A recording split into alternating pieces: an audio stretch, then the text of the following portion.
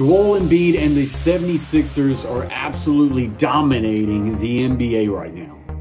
The 76ers are on an absolute tear right now, winning their last 7 games. Their overall record right now is 32-16, just 1 game back from the Boston Celtics.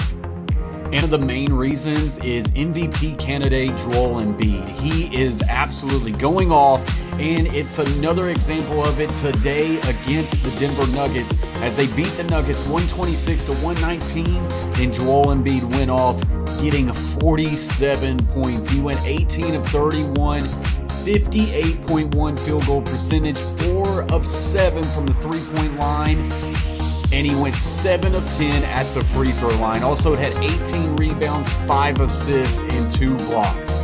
Outside of that game, he's had 26, 32, 41, 35, 30, 30, and 42 points in their past 7 games.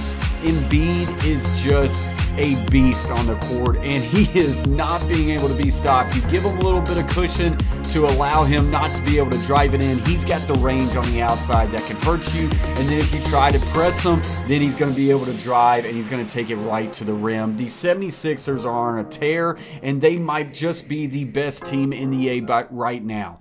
Let me know in the comments sections what you think about Embiid and his play and the 76ers going forward. Until next time, guys, peace.